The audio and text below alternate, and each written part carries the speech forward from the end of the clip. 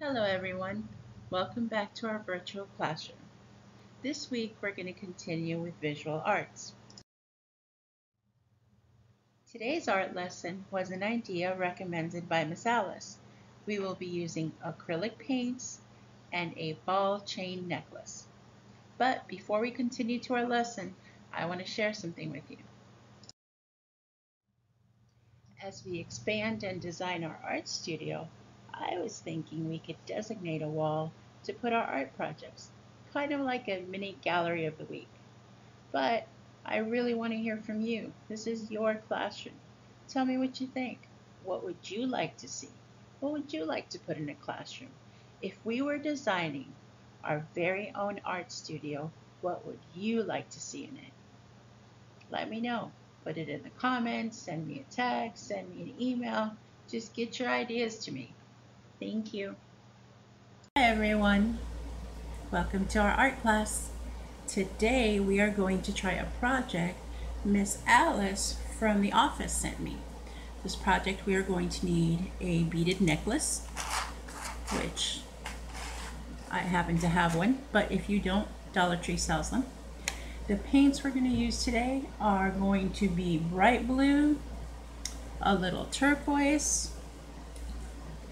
Let's see here. How about we throw in a little green?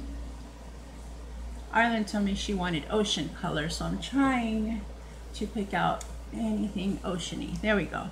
How about we use those 4 colors, okay? And here's the process.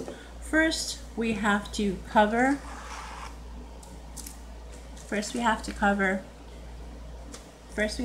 our canvas, which, by the way, also Dollar Tree. I'm pretty impressed because they're carrying a lot of art supplies right now. We have to cover this with 1 part white paint and 1 part glue, which Mod Podge works as well. The reason we're going to do that is because in order to do this art project, the bottom has to be wet. In order for it to stay wet and fluid, the glue works with the paint so it flows. And you'll see what I mean as soon as we get started. Since this is going to dry pretty quickly because I have the fans on in the house, first I'm going to do the design part. So this chain is going to be dipped in paint, and the colors of the paint will determine the colors of the abstract art pattern that we're going to do here. Now I know it sounds a little confusing right now, but as you see it, you'll kind of be able to see it in your mind too. So let's start with making a little pattern of the colors. I just put down some wax paper because I don't have a lot of space to work, and I want you guys to be able to see this as close as you can. So I'm going to start with the blue, and I'm going to put a little bit of blue. I'm going to leave a space, a little more blue, and I'm pretty much making almost like the letter U so that the chain can be completely saturated in the paint. In case we haven't used that word before, saturated just means completely wet with the paint. So the first color I put down was the bright blue. Now we're going to go with the Laguna blue. Oh, and you can't see the whole U, can you? Let me see if I can pull this down a little bit. Or up. Let's see here. There you go. That's close enough. You can kind of sort of see it. Trying to get more light for you guys too, because the last video was a little bit dark. But we're working on it. We are improving as we go along, right? That's how we do it in art. So as you can see, the colors we have now, we've got the aqua and we've got the blue. We're going to throw a little lime in there for some contrast. And when you guys do this, you can use absolutely any color that you want, any favorite colors, any mix of colors. When you're done, it could be a gift. It could be something to put in your room. You could use the colors that go in your bedroom best. I don't want to drop the phone in my paint. Here we go. That's much better. Okay. Now I'm going to put a line of lime green. Lime green. These colors remind me of Miami Beach. I don't know why. I almost want to throw a little pink in there. What do you guys think? Should we go crazy and throw some pink? Let's go crazy and throw some pink. How about some, ooh, Diva pink. I bet your sister Mary Ellen would like that. Let's throw in a little pink in there. That'll give it a nice splash of contrast. So it's still oceany colors, but you know, it's Miami, so we gotta throw a little flamingo in there. Okay. Okay guys, so we have our little palette of colors for this string, okay? And now we are going to prepare the canvas for the art.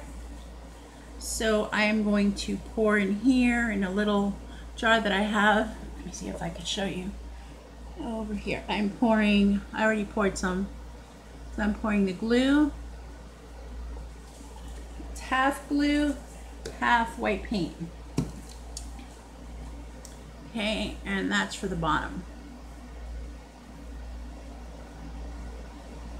Okay. Alrighty, then we are going to mix that up. Okay, and then we're gonna put a nice thick layer on our canvas. Okay. And it needs to be wet when we put the chain on, because that's what's gonna make it flow. If it's not wet, it's not gonna flow as nicely. And there I got messy, but that's okay. Because what's our rule? There's no mistakes in art. Just trying to go too fast. I'm trying to make this another 5-minute lesson, but I'm thinking we may go a little bit over. Okay.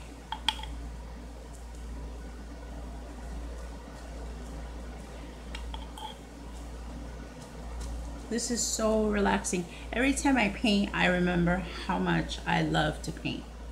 When I came to the Marion Center, that's all we did. If you guys remember, we painted everything. We painted coconuts, we painted palm trees, we painted palm tree trunks, we even painted seeds. That was pretty cool. Okay, I think it's pretty saturated now. Okay. All right, so doesn't have to be perfect. Alrighty, so now we're going to take our chain. This is the fun part.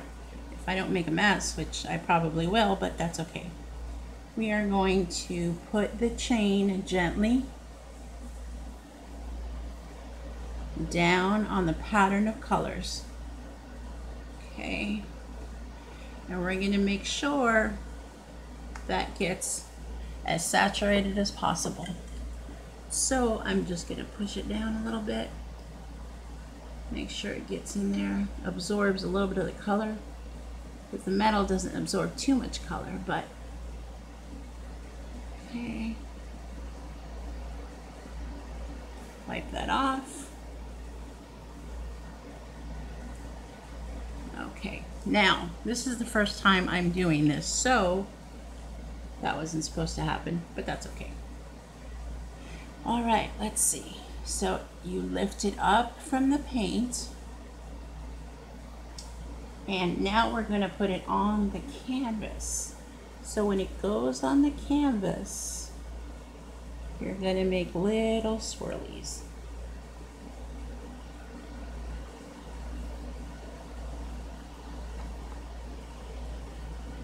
Okay, now make sure you guys can see that.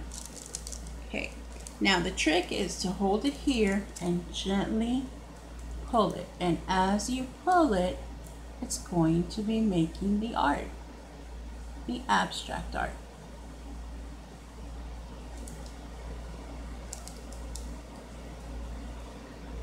Not too shabby, huh?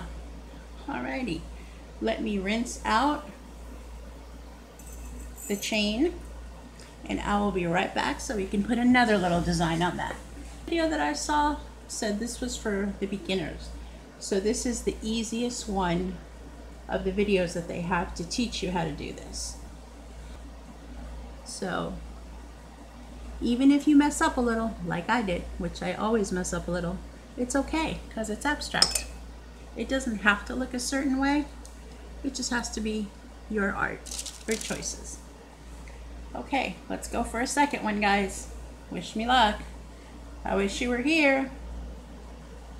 Okay. The top of that didn't get too wet, so I'm just gonna dump it in there a little bit. There we go. Okay, so let's put this one right about here. What do you think? The canvas is hopefully still wet enough that we could do this. All right, here we go. I'm gonna pull it.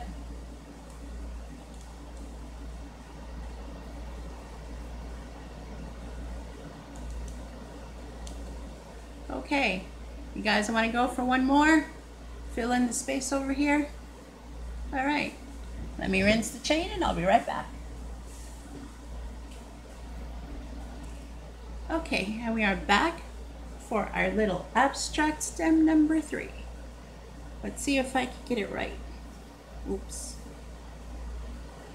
It's a little bit challenging to keep your hand steady. And probably if you guys decide to do this, I'm thinking maybe you should wear some gloves. I've always got paint on me, in my hair, on my face, but it washes off. But you guys might want to be a little neater, and you can use gloves. And that way your hands stay clean, and when you're done, you can just throw it away. Okay, here we go.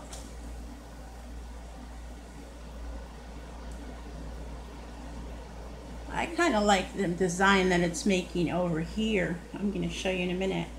It made like little hearts. It's so cute. Okay, so let's do this one right about here.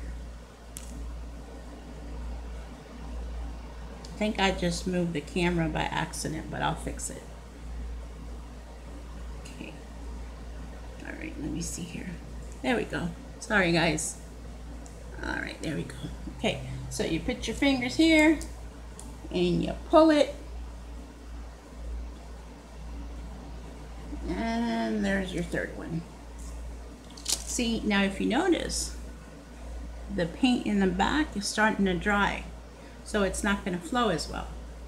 Now we could get all crazy in here and do a bunch of them, but since this is our beginners, I want to keep it simple because I'd love to see you guys try this too, and then you can send me a picture. This is what I was trying to show you. You see right here? It looks like a little heart, little abstract hearts. Okay, so let me move this here. So here we have our 5-minute pull string abstract art. Let me see here. There we go. You see? That was a lot of fun. I gotta tell you, it came out better than I thought. I was really thinking I was gonna make a mess, which I did, but you know, that's okay. All right, so another thing we could do, if you'd like to embellish it a little bit more, if you want to add a little tiny something, you could do, let's see, what can you do? You can take a paintbrush and take the back of the paintbrush. You don't have some good light. Let me see if I get you better. Oops. Okay, that didn't happen. We'll start. So I was trying to get a little more light here and my phone went flying again, but that's okay. All right, here we go. So let's see. I really want you guys to be able to see it better. And I'm not back. Okay, back. There we go. Okay, so this is a better view so you can get a better idea. So you take a paintbrush like this, and you're going to use this end right here, not the brush, this end. And then we're going to take paint. We're going to put a little bit of pink in here. Okay, we're going to dip the brush, the back part of the brush, in the pink. Okay, that's if you want to do this. You don't have to. You could leave it as it is because it's perfect. But if you want to get a little more creative, you could go 1, 2, 3. Okay, and that'll just add a little bit more of an accent to your abstract art. Okay, and you don't have to just use the pink. I love pink, but you can use green, you can use blue, you can even use another color if you like. if you want to get even more creative than that, which I know you guys love to be creative, since we're going for all the Miami colors, we could throw in a little orange in there. Okay. And this time, instead of using the back part of the brush, we're going to use the small part right here. See if you can see that. Okay. And we're going to make little dots here.